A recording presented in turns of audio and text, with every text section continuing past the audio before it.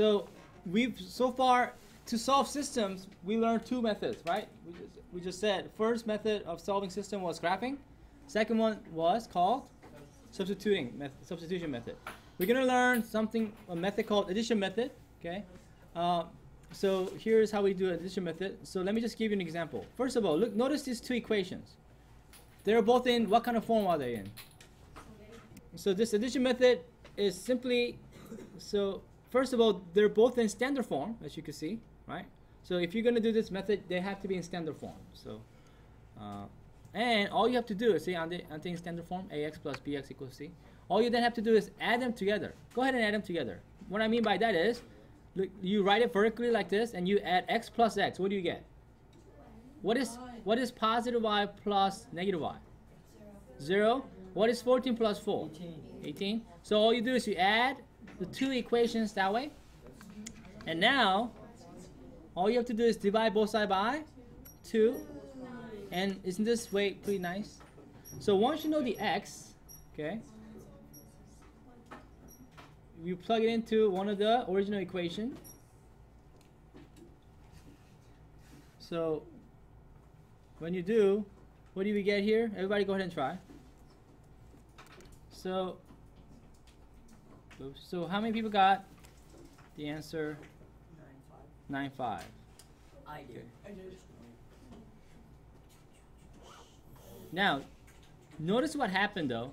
Look what it says. Must obtain a what? New equation with just one variable. Notice what happened to the y's.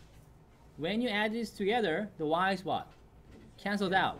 If it does not cancel out, you think we could use this addition method? No, you cannot. Okay, so you must. So first you put them in standard form if they're not in standard form. Then there are cases where the one variables would disappear, right? Once you add them together.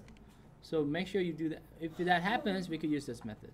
So why not do this every time? Meaning, how come could we do this in every cases? The answer is no. You must eliminate one of the variable. Okay, eliminate. Okay.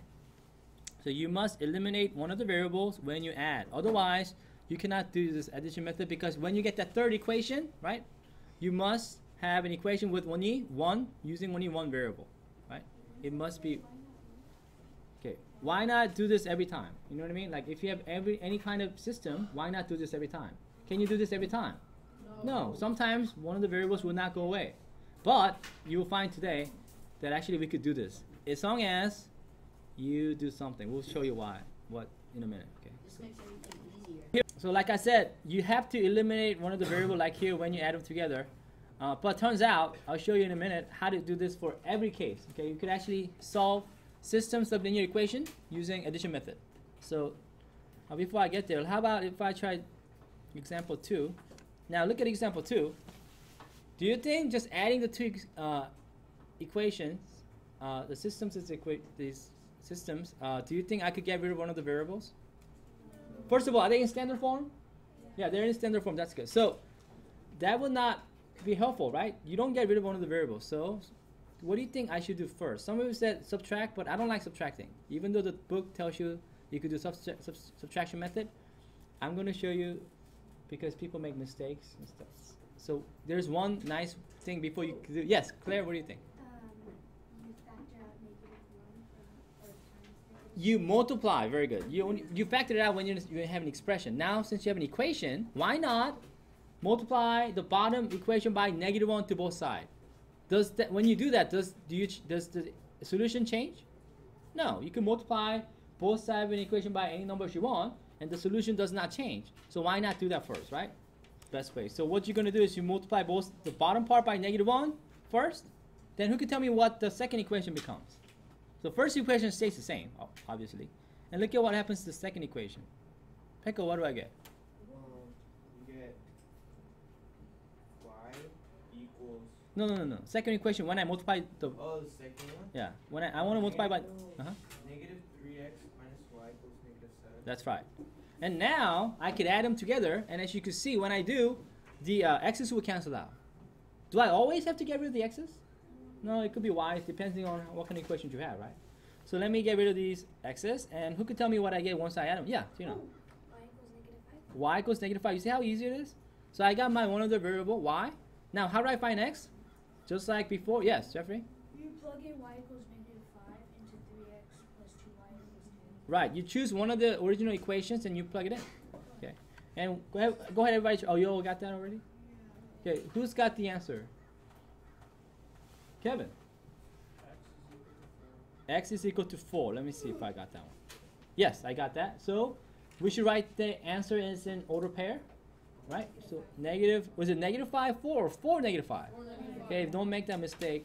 It's in alphabetical order. You must write X first. Okay. So what if I give you this? Example 3. Let's see who's thinking about this. And yeah, what if I give you something like this? Now, even if I multiply the bottom one by -1, or is there a way to get rid of the variable? Not at this point, but I told you, it turns out that you could use this method every time as long as you do something beforehand. Molly, what do you think I should do? Multiply? Sure, I could multiply the top equation by 2 or -2. Oh, -2, because I want to add. I don't want to, right? I could do that, right? Because if I can multiply both sides of an equation by any number, right? We multiplied by -1 before, right? Does this change? I can multiply an equation by any number to both sides. Does the solution change?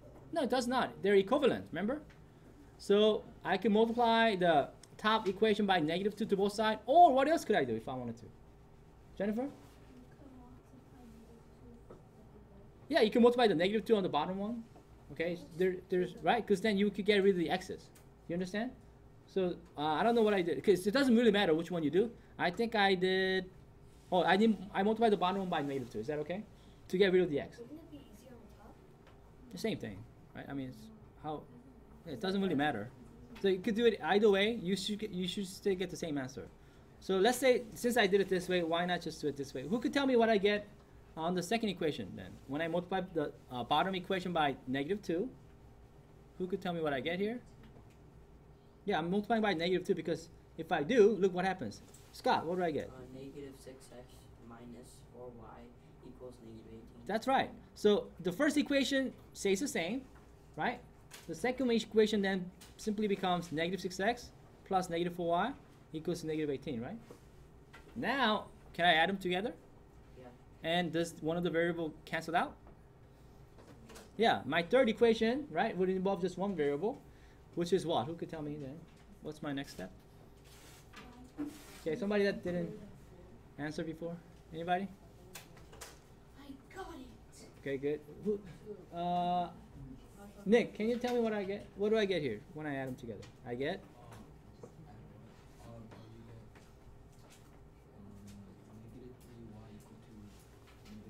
That's right. -3y equals -12. Then, of course, we divide both sides by -3. And so we get y equals to 4. How many forgot y equals to 4? Very good. Now, do we know how to find the x? Yes. Yeah, finding the x is the same as substitution method, right? Once you find one of the variable, you then plug into the original equation, any one of them. I think I chose a 6x plus y equals 6. And so who's got this one? Who has the answer for this?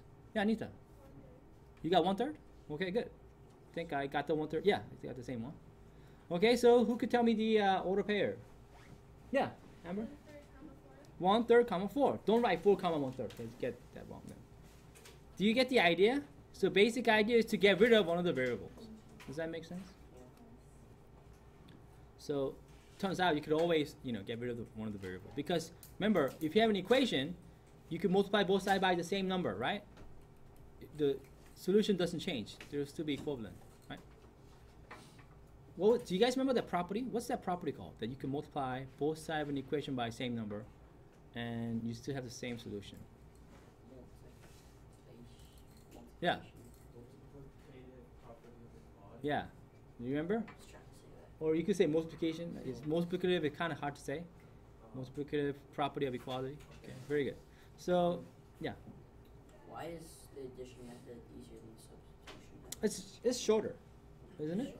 Isn't it shorter to do? Well, can't you just instead of finding out, well, I guess. It's actually shorter if you have. Isn't it also easy if you just